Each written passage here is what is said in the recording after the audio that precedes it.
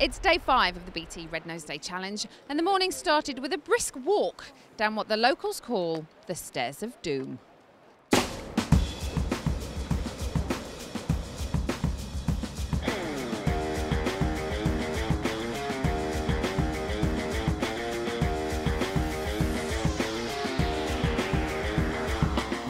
I have been slightly tense from number 10 to number 15.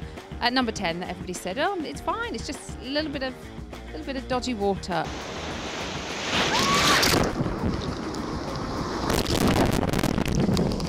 Considering we were told that our boats probably wouldn't turn over, especially not at the first one, it really knocked me.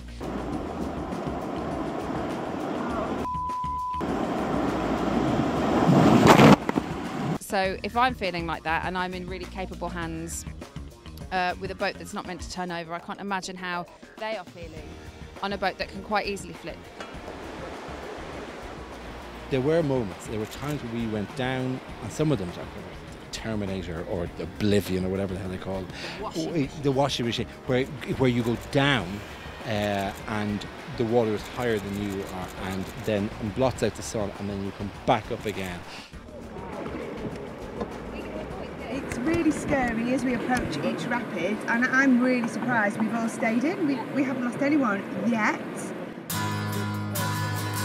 So they finally finished, not just today's challenge of the rapids, but the whole thing, the 111-kilometre journey over 5 gruelling days of hell and high water. One of the amazing things about this trip is none of us really knew each other that well before we came into. Some of us had never really met before, and by the end of it, we saw what we were like at the end on those rapids. We were a team, wasn't it? We were amazing. Yeah. I really seriously did not think I was going to do that, the final challenge, because I realised on Tuesday how serious and how dangerous the whole thing is. Phillips was really, really quiet at the beginning. He's just been amazing because he can't swim very well. He has a huge fear of water. He did brilliantly, and at one point he actually got in the water just to sort of feel what it would be like, and that's all to do with trusting Sven and us, and it was just brilliant. To actually get on that boat and stay on that boat, I've conquered my fears, and I think I took inspiration from the young girls that we met on the Wednesday.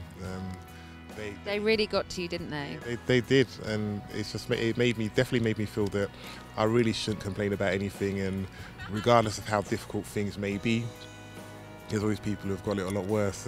But yeah, I conquered my fears, and if I can do that to try and help the young girls in Zambia, then it shows how important the cause is, and how desperate their plight is.